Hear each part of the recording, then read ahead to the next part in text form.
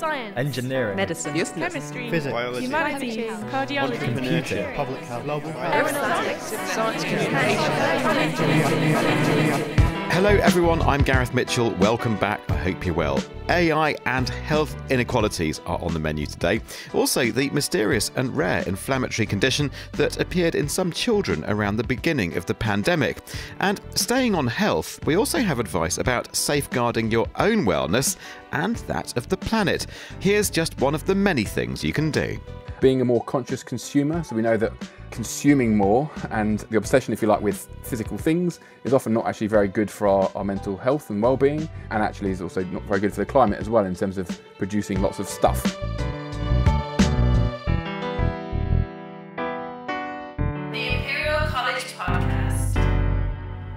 Well, first we'll look at a few happenings from around the college, and to start with, a media appearance, quite a prominent one. Now, you might remember that in our last edition we spoke to Robin Shattuck about his appearance on BBC One's Question Time. He was talking about vaccinations. This time round, another of our researchers has been talking about the situation in Ukraine and specifically the nuclear risks associated with that. Ryan O'Hare, can you tell me a bit more about this? Because I know you fixed it all up, didn't you? So tell me more. Hi Gareth, yeah, that's right. So we had Professor Jerry Thomas, who is our chair in molecular pathology and also the director of the Chernobyl Tissue Bank as well. She was interviewed as part of a Channel 4 documentary which posed the question, what if Putin goes nuclear? What was the background to all this? So the conflict in Ukraine has increased fears of a potential nuclear incident. We'll all be aware that Chernobyl was recently in the headlines again following fighting around the site. But there were also military strikes by Russian forces at an active nuclear power plant in the southeast of the country. And all of this, unfortunately, comes amidst the backdrop of Vladimir Putin ordering Russia's deterrence forces, which includes the country's nuclear weapons, to be on special alert, so raising the grim spectre of nuclear war. So, as for Professor Thomas, what was discussed on the programme, on the documentary? Professor Thomas highlighted how there's essentially four key aspects of these weapons that can affect human health. First, as we'd expect, there's the initial blast, which can cause direct injuries to people, buildings to collapse, etc. Next is thermal radiation from the weapon, which she described as effectively a fireball, which can cause severe burns to the skin. Then, in terms of radiation, she explains that with large-sized weapons, the radiation doesn't actually add hugely to the consequences for people in the blast radius, as most of those, unfortunately, who would have had very high doses of radiation would likely die from the blast and thermal burns. But finally, there is the radioactive fallout, where some of the radioactive dust can be taken up into the atmosphere and spread for many miles via air currents. As well as that, Jerry Thomas was asked about what we've learned from the Chernobyl accident as well.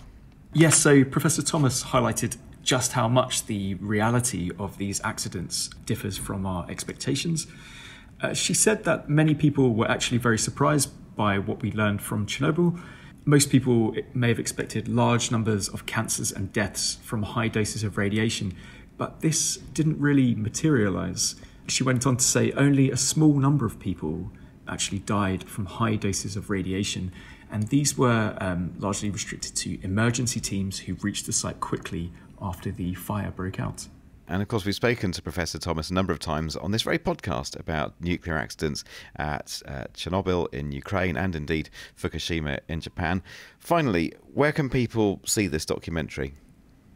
So people can see the full documentary and the full interview with Professor Jerry Thomas on What If Putin Goes Nuclear, which is available on Channel 4.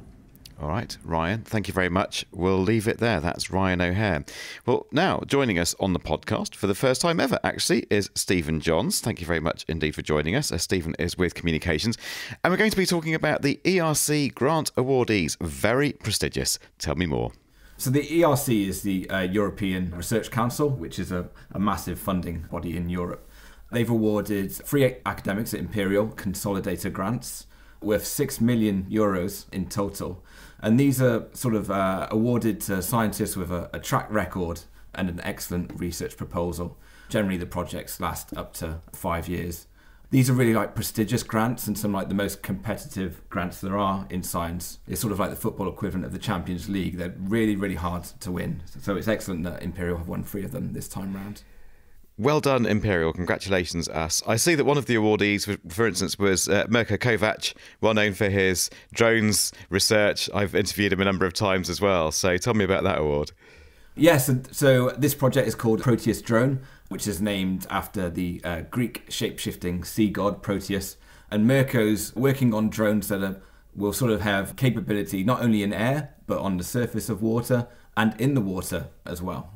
The idea is that these drones will be able to be used in challenging environments, such as the Arctic, where they can study climate change. Marvellous. What about the other grant awardees? Step me through one or two of the others.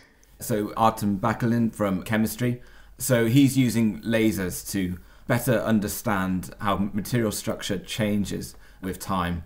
So this is in materials such as next generation solar cells and microchips. And there's one grant awardee that I'm especially interested in because this is from the Department of Electrical and Electronic Engineering. And that's my old department. I did my degree there, so I'm very close to that one. So this project is looking at enabling more efficient communications between intelligent agents. You know, if you think of AI assistants such as Amazon's Alexa or autonomous cars, this is basically communicating between different sensors that make decisions autonomously. So, you know, the AI in cars, for example, is always like observing its environment and then making decisions based on what the car should do. And this is sort of enabling better communications between the various different agents that are, you know, carrying out these decisions. Wonderful stuff. And so just finally, on your news piece on the Imperial College website, there are some great photos, including, of course, the president of the European Research Council, who's visited campus, which A, is brilliant, given such a high-profile person coming along, and B, isn't it wonderful to be able to welcome people to the campus, visitors in real life, and not on a Zoom link or whatever. Great on both levels. Yes, it was great, and she met some of our previous ERC winners to, you know, discover the impact that these grants are sort of having on society and science. And there we'll leave it. Stephen Johns, thank you very much indeed. Well, we're going to talk about the benefits of artificial intelligence now, although specifically how it doesn't always benefit everyone. Here's Justine. Hi, I'm Justine Alford, and I'm here with colleagues at the Institute of Global Health Innovation, Saira Gafoor, Nikki O'Brien and Johnny Clark, to chat about their new white paper, which is on artificial intelligence in healthcare and harnessing its potential to reduce inequities. So maybe we could just start by going to a little bit of background and talking about how AI is actually being applied in healthcare. So Johnny, could you tell us a bit more? AI is not really widespread in its use in healthcare yet, but it's changing pretty quickly. And some prominent examples of that are in its application to essentially image recognition tasks. So things like using machine learning to identify abnormalities in X-rays or in histopathology tissue images or in retinal photographs. But it's likely that in the years to come, AI will play a role in pretty much every aspect of healthcare. Thinking about the focus of your specific white paper, what are the potential sources of bias in AI and how might these disproportionately affect ethnic minority communities? Much of the discussion in the published literature to date is around the fairness of algorithms themselves. Most algorithms intend to get things right most often when applied to the whole population. And so this raises issues when there's a group that are a minority within that population. These issues are not obvious unless researchers and clinicians actively look for them. Secondly, these models are only based on the data they're fed. And it's clear that there are significant ethnicity-based disparities within health and healthcare in the UK. And in many cases, the cause of these disparities result from unequal access to healthcare and treatment. And if we use data that reflects these existing and historic inequalities, the models that we produce are just going to perpetuate those same inequalities unless we're careful. Yeah, it's really interesting and obviously a very current topic right now with the pandemic having highlighted inequities with COVID-19, the virus having a worse impact on minority ethnic communities. So, Nikki, if we could go to you, how does your latest work fit in with other initiatives to address this issue? It became pretty clear early on in the pandemic that COVID-19 was having a particularly bad impact on some groups, including some ethnic minority groups, in terms of things like infection rates, hospitalizations and deaths. And we noted these challenges in our report and how these inequalities are in part based on wider conditions and experiences within society and within health and healthcare in the UK. The initial COVID-19 data response was slow to detect these issues due to the analysis being based on aggregates of the overall population, which masked the poor outcomes for minority subsets in the data. Again, this issue stemmed from wider, long-standing inequities in the health data landscape. Thank you, Nikki. And so, Syra, maybe if you could just walk me through your latest paper. How did you carry out the research and what did you find?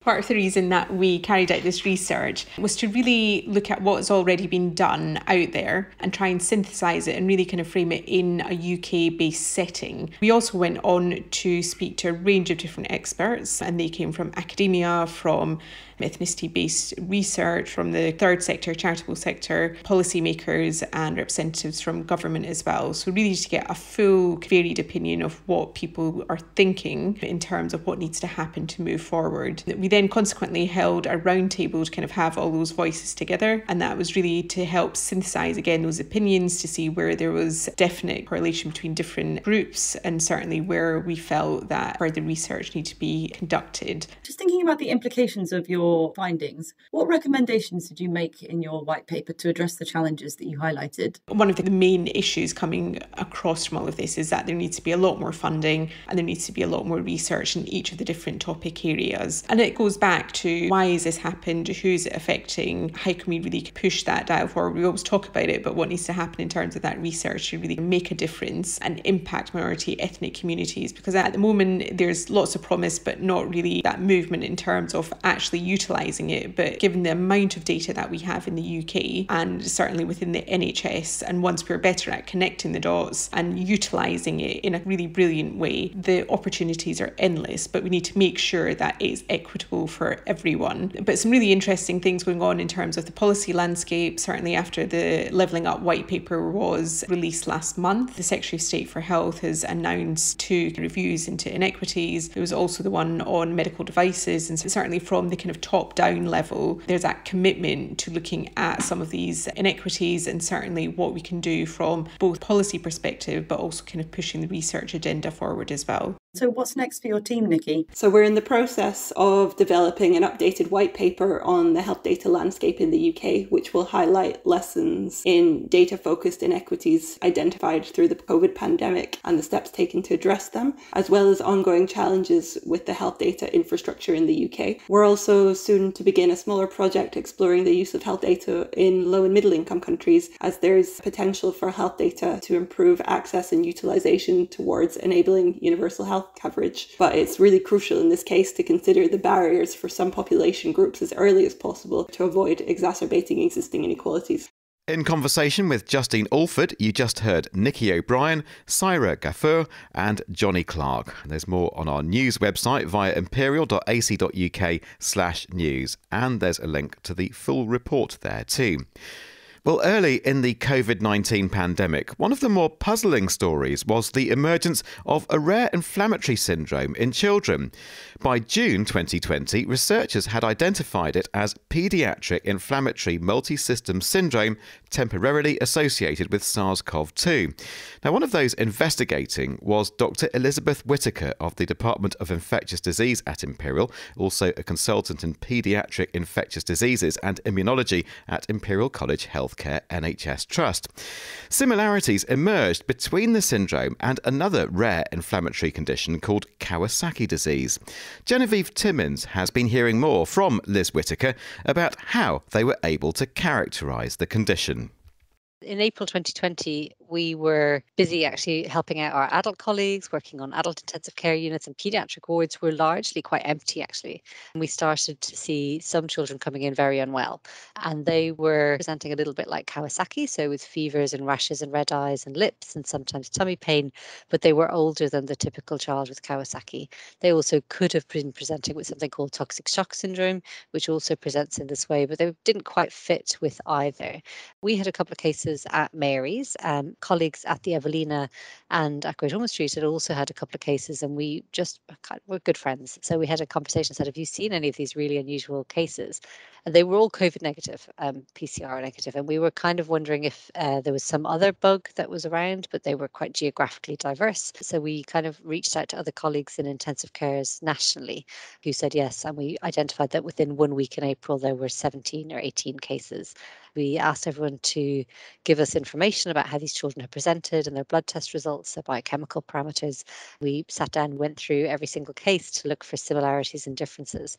To create the paper that we published in JAMA, we gathered a cohort of 58 children in the UK and just prepared tables showing how they presented and coming up with comparisons with Kawasaki and toxic shock, which are kind of similar but cousin-like conditions, to show that this really was a distinct and different condition. And we called it PIMS, which is Paediatric Inflammatory Multisystem Syndrome, and the Americans called it Multisystem Inflammatory Syndrome in Children, or MIS-C. Probably Britain is an outlier calling it PIMS now. Everywhere else calls it MIS-C. So moving forward slightly, in June 2021, you looked at a larger cohort of around 600 children diagnosed with the condition, and this helped to identify some effective treatments, in particular a type of steroid. Yeah, because this is like Kawasaki, and these children were very inflamed, and we're really keen to turn off the inflammation of these children to help them get better. And because it was so similar, we used the same treatments we use for Kawasaki and toxic shock syndrome. So that's either intravenous immunoglobulin or corticosteroids. And then for those who didn't respond to those treatments, we used a variety of what's known as biologic treatments. This is where you have an antibody to a specific part, a synthetically made antibody to a specific part of the immune response. So the best available treatment study, or BATS, was a massive multinational observational study. We looked at how they presented, what treatments they were given, what their outcomes were like, with the aim of trying to see which of these treatments were working best. What we found is that actually all the treatments work, which is really good news. In particular, from our perspective as global health researchers, is that steroids work. Steroids are super cheap because they've been around for such a long time. So having a cheap version for children in low resource settings that we've shown to be effective has been a really important outcome of that study.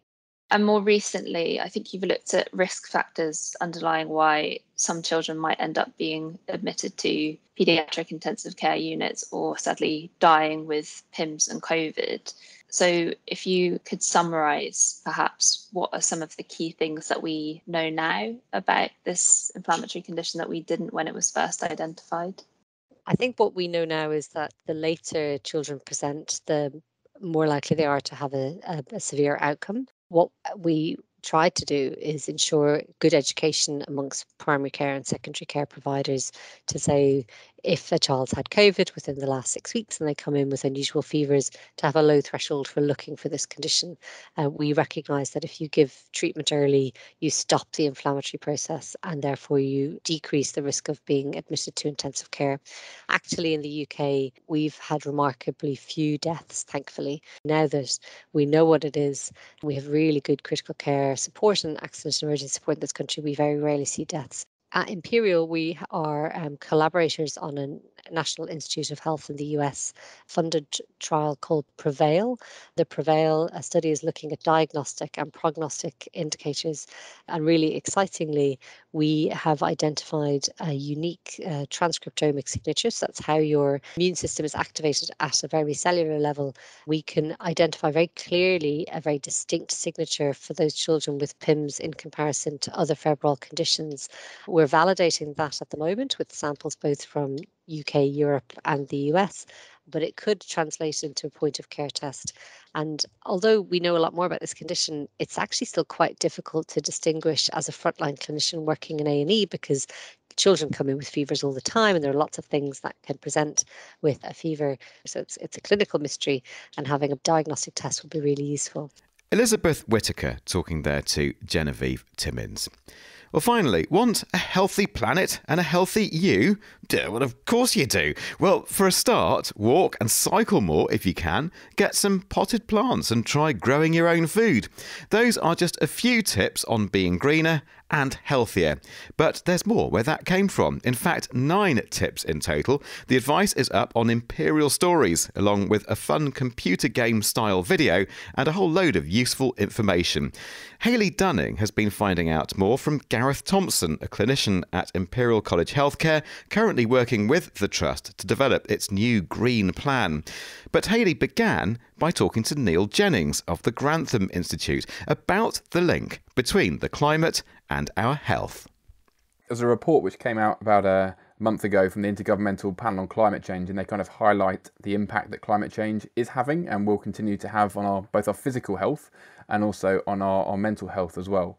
So, for example, in a warmer climate, we are seeing greater impacts of things like heat stress, and extreme weather events such as flooding can have negative impacts both on people's physical health, but also the kind of trauma that people having an experience of climate impacts can have on their well-being. So that's the kind of bad news.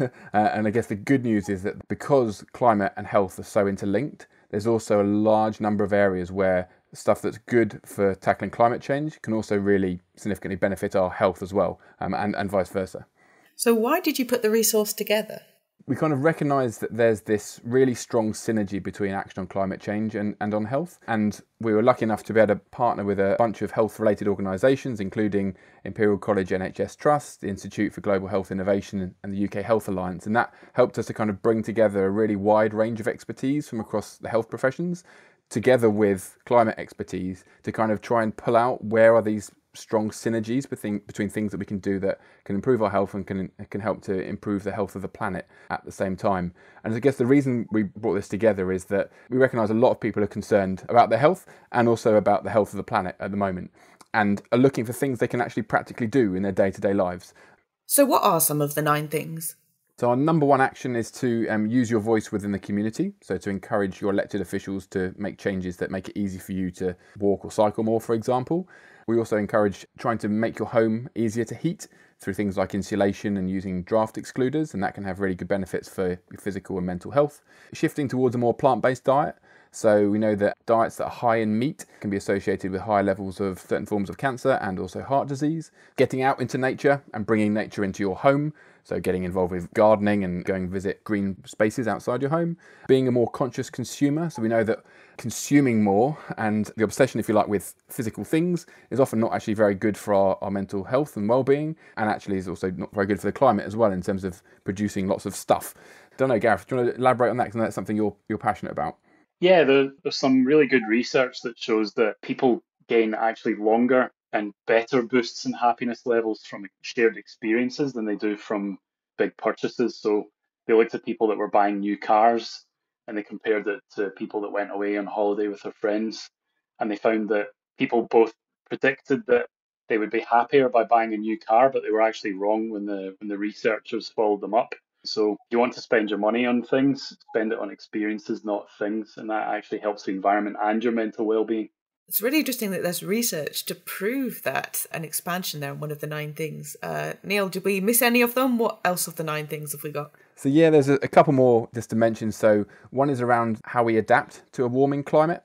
So we know that climate change is here now and is doing things like increasing temperatures and increasing the risk of extreme weather events such as flooding. So it's important that we are as prepared as we can be for some of those impacts. So there's things we can do in terms of registering. For example, the Environment Agency has a flood hotline, and you can register for free to get a notification on your phone if there's a risk of a flood in your area. And obviously by being prepared, we can then reduce the risks and the impacts that has upon our physical and mental health. And the last of our 9 things is a really important one, is around talking to others. It's a fair old challenge that we face ahead of us to tackle these environmental issues. And the best way we can approach this is by sharing our experiences with others and learning from others as well. So Gareth, you're looking to maybe bring this into practice somehow. How might this be used in a healthcare setting?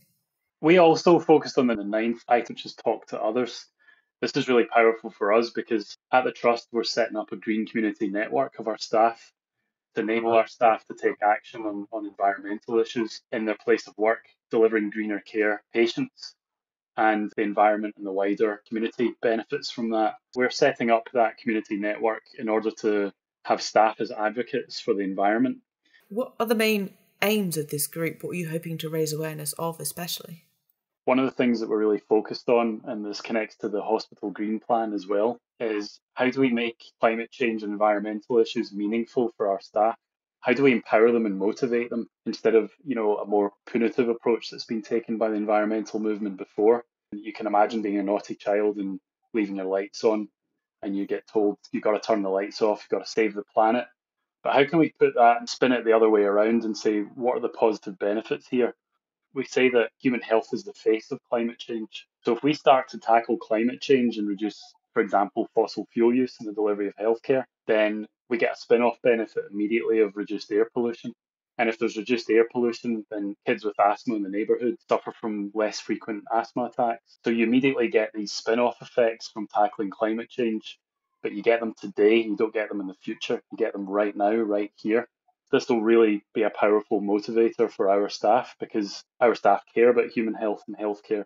And so by making it very clear that if we take care of the environment, we're also taking care of our own health, it's a great way to motivate people and empower them to take action. Gareth Thompson and Neil Jennings talking there to Hayley. You can read about all 9 tips and a load of other useful stuff on the Imperial Stories section of our website via imperial.ac.uk/stories. Also, there's a leaflet and that fun 2-minute video. Well worth a watch. And that's nearly it for today. Over so soon, you may ask? You mean the pod isn't long enough for you? Or is it too long?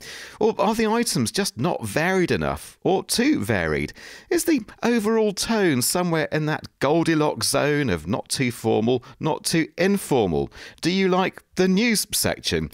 Well, we really want to know. We're seeking your feedback. What have been some of your favourite podcasts? Do you listen on the morning commute or when kicking back with a nice cup of tea? Do take 5 minutes to fill out our listener survey, and you'll have the chance to enter a prize draw for £50 worth of shopping vouchers. Just search for Imperial College Podcast to find us, and then you can click on that listener survey right at the top. The questionnaire closes at 10 a.m. on Friday, the 29th of April, and with it, that chance to win the £50 shopping voucher. Don't miss out. So once more, just search for Imperial College Podcast, and the internet will take you to our survey. All right, thanks very much, folks. That'll do for now. Until the next one, anyway. See you in April. Bye-bye.